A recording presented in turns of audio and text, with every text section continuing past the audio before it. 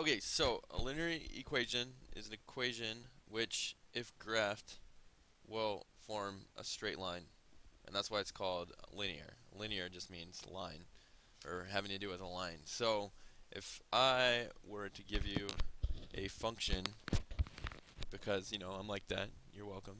If I were to give you a function in the form of a table, like this dude right here, say like it's a function of strawberries that I eat in terms of time. So let's say time in minutes. So if I plug in the number of minutes into this function, it'll tell me how many strawberries I'll eat. Okay, and a function again is just a equation where one variable is defined in terms of another. So I could plug in a variable like time. I could say 2 minutes, and then the function would tell me, all right, well, you've just eaten 6 strawberries. So our variables here are time and strawberries, and they're defined in terms of each other. So we'd call that a function. And a linear equation doesn't have to be a function. It could be something like x equals 5. There's just one variable there. But usually we're dealing with functions. Okay, so I'm giving you this function, and it's in table form instead of as an equation. And the question is this a linear function? Okay, or if I were to write this function as an equation, would that be a linear equation? Meaning, will it form a straight line? So if you're given a table like this, what you need to do is just plot the data points and then look at it, see if it's a straight line. So let's label our axes here. Um, let's see here. Let's do some writing here. So we'll make our x-axis the time, and the reason why is I can kind of look at this and think of it as a strawberries as a function of time. I don't know if that's going to mean anything to you, but another way to look at it is usually the first value, if you're given a table, will be your x, and your second value will be your y.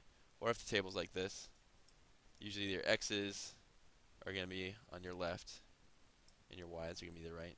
So you can kind of look at it as like turning x's into y's, like that, for example. Or I'm taking time and I'm turning it into strawberries.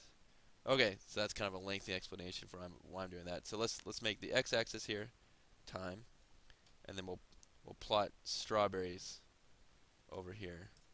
Let's do that. Let's make that red. See where I'm going with that? Strawberries.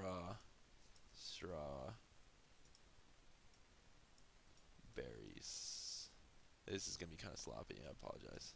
Okay, so just need to plot time versus strawberries. So let's start with this first data point here. A time equals one. What do we say? Minutes. 1 minute. I've eaten 4 strawberries. So on the x-axis, we've got time is 1, and then strawberries is 1, 2, 3, 4. Let's put that point there. Let's look at the second data point here. So when time is 2, we have 2.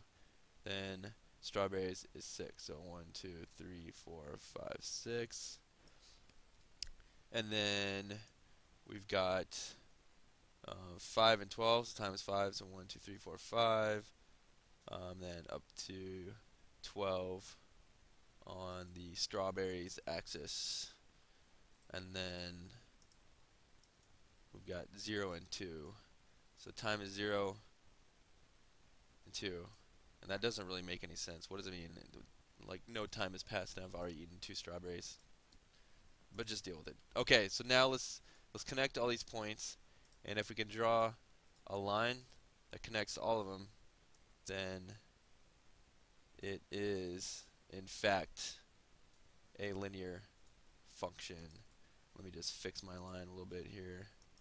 It's not exactly lined up, but that's only because I'm drawing it weird. Okay. Yep. So that is a straight line.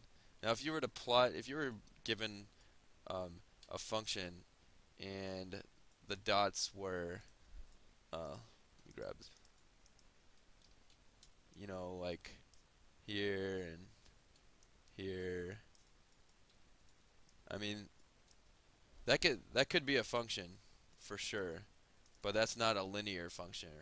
And the thing describing it is not a linear equation. You'd have to draw something. I mean, that is not a straight line. Okay. So if the question were, is that a linear function? You'd say, definitely not.